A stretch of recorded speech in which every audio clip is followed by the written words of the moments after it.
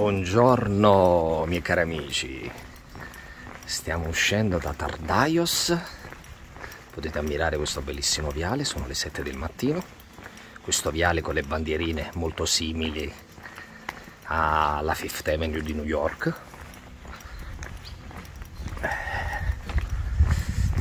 Non c'è un bar aperto, non c'è nessuno, perché comunque in Spagna, come vi ho detto, se non si fanno le 9 tutto tace. C'è una bella nebbiolina, non so se potete vedere, sperando che non venga a piovere, anche perché non si vede assolutamente nulla. Usciamo da Tardajos, ci mettiamo anche in questa bella piazza. Prossima fermata, Rabe de las Calzadas, a 2 km, sperando di trovare qualche bar aperto, altrimenti ho dei biscotti. Portatevi sempre con voi qualcosa, che può capitare che la mattina non ci sia nessuno aperto e la colazione è importante. Ora sono su 2 km, io 2 km li faccio subito, quindi problemi non ce ne sono, però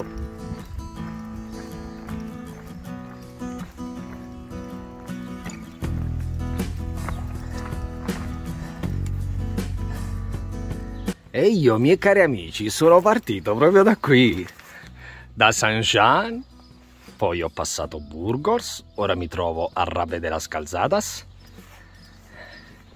poi raggiungerò prossimi giorni León, che è l'altra grande città del Cammino, fino ad arrivare a Santiago. Però ci manca un pezzettino, perché io andrò oltre, fino all'oceano, quasi 900 km, quasi 900 km, dai Pirenei all'oceano. Che avventura, ragazzi, mamma mia, che avventura! E quante altre pagine devono essere riempite.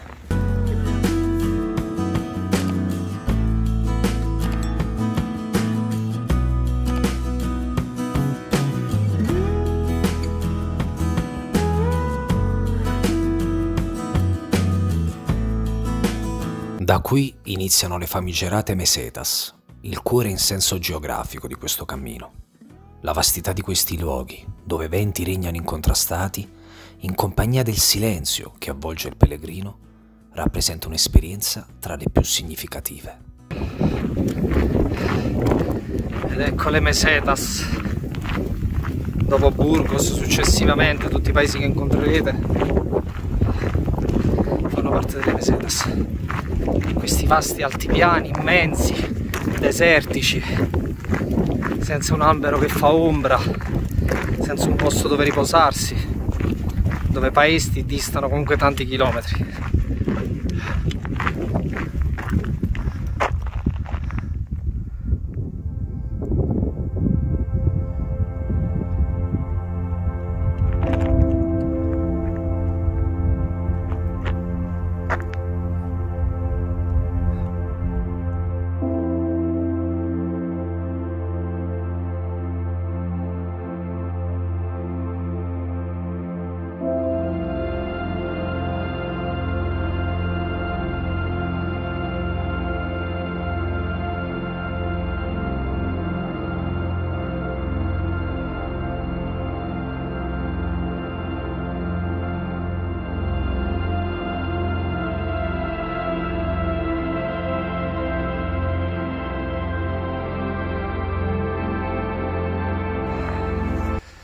Allora, miei cari amici, c'è un problemino.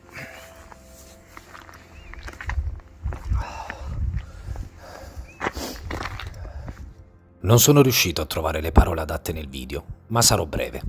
Il caffè ha fatto il suo effetto. Mi trovo in una distesa interminabile di girasoli ed ho urgente bisogno di... Allora, miei cari amici, ho deciso, con voi voglio condividere tutto. E cosa ci fa Cesare deserto, piegato in mezzo ad una distesa di girasoli?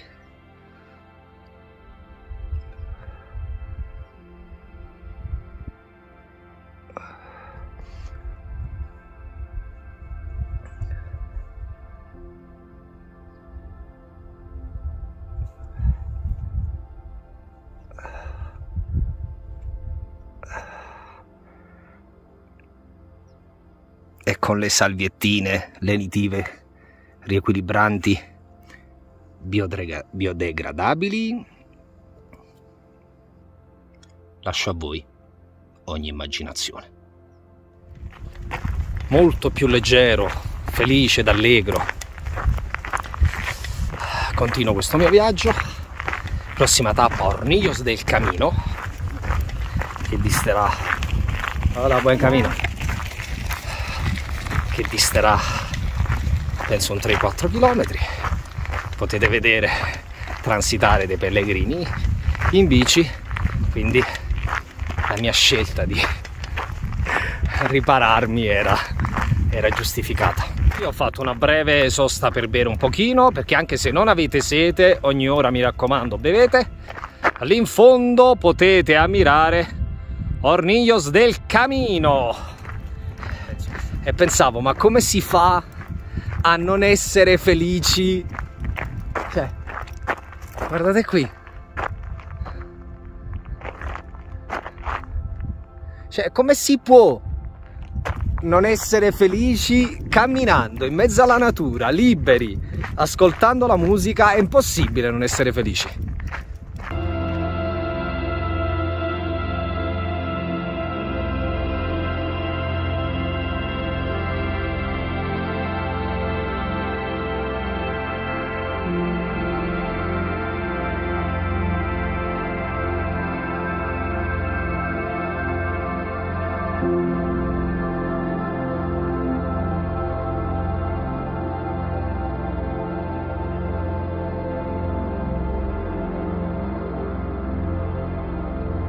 Sono seduto un po' su questo albero, unico albero presente in questa vallata. Mi sono messo la crema solare, la protezione, il cappellino che mi copre il collo. Mi ha detto Ezio, che ha guardato sul suo telefonino su Google Maps, che mancano 2,3 km a Montanas.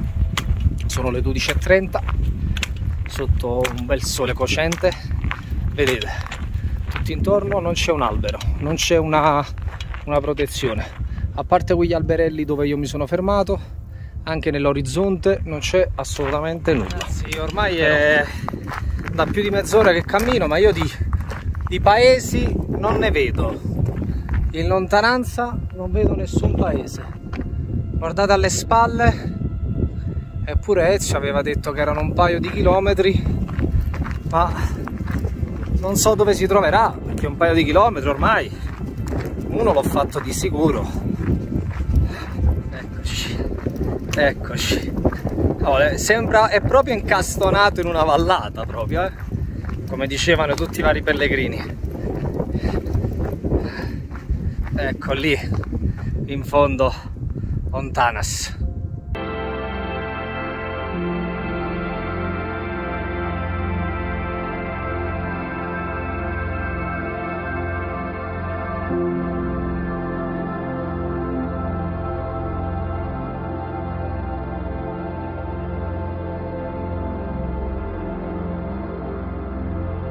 Cari amici, siamo arrivati ad Montanas.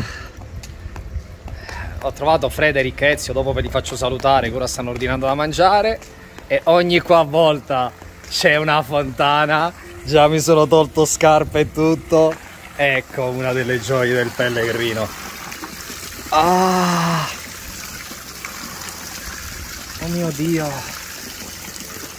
Ecco la compagnia dell'anello. Ecco la compagnia dell'anello. Frederick, che è Aragorn, giusto? Sì, certo. Poi abbiamo Ezio, che sono Gimli, ma si vede dalla barba. E io sono, mi sono scordato? Legolas. Abbiamo anche il lupo, il cane lupo, che comunque ci accompagnerà in questo tragitto. Come ho scritto ieri nel mio diario, Frederick non ha la televisione, non ha mai avuto la televisione. È un grande. È un grande. E poi abbiamo Ezio, che è un cantante lirico di Palermo, sì. Giusto? Sì, esatto. Lei è? Come ti chiami? Come? Marilena. Marilena da Cervia, quindi pensate un po', questa ragazza lascia qui, quindi vi consiglio, se venite ad Montanas, fermatevi all'hostel Fuentestrella. Sotto questo bel sole lasciamo Montanas per dirigerci verso Castrojeriz, dove 3 km prima dovremmo incontrare il convento di Sant'Anton. Mancheranno un'altra quarantina di minuti. Attorno a me deserto.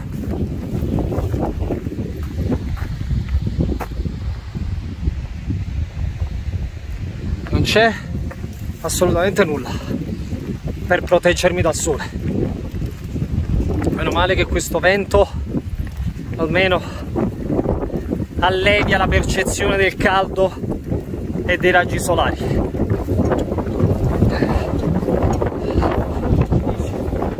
Finalmente ce l'ho fatta.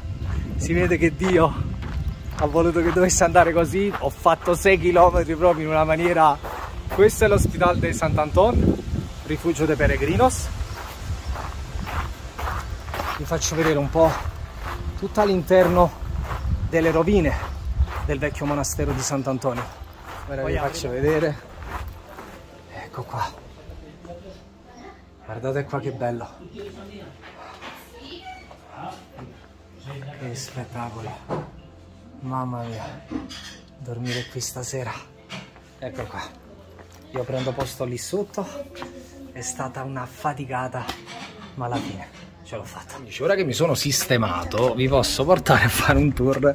Mi sono fatto una doccia gelata, perché qui non c'è corrente elettrica e non c'è acqua calda, e l'acqua è solo fredda. Non ci credete? Vi faccio vedere. Vi faccio vedere. Intanto qua stanno le candele, perché sicuramente le useremo. Allora, questa è l'acqua calda, ok? Guardate, faccio forza, non esce niente.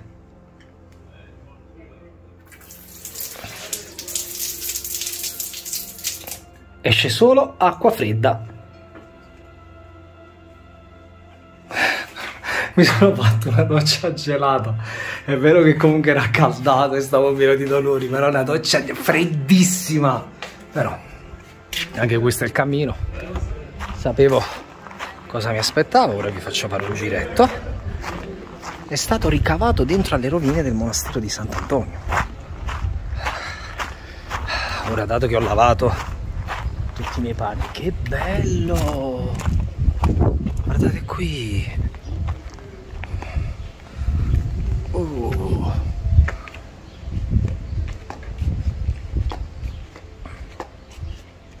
Stupendo. Stupendo, è fatto tutto di metallo, di ferro. Sarà tutto ricavato all'interno delle vecchie rovine del monastero di Sant'Antonio. Facciamo un altro giretto. Mamma mia, davvero spettacolare, ragazzi. Questa corsa ne è valsa proprio la pena. Proprio la pena. Sarà proprio bello stanotte dormire qui. È una delle esperienze che volevo fare ed è una delle esperienze che farò.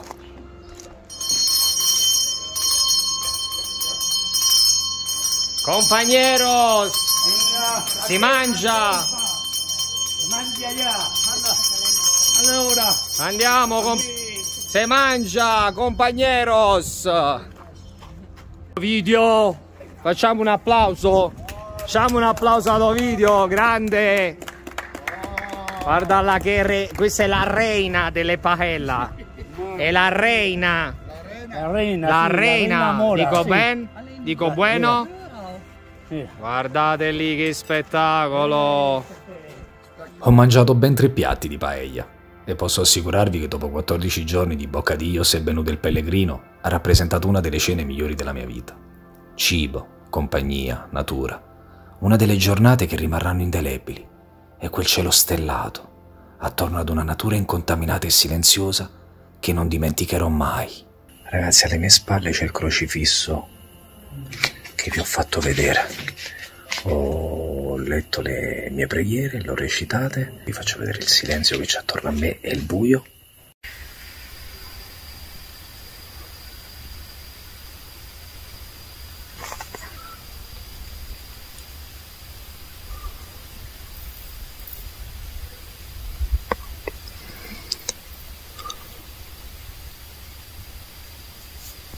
Ora vado a dormire e vi auguro una dolce buonanotte.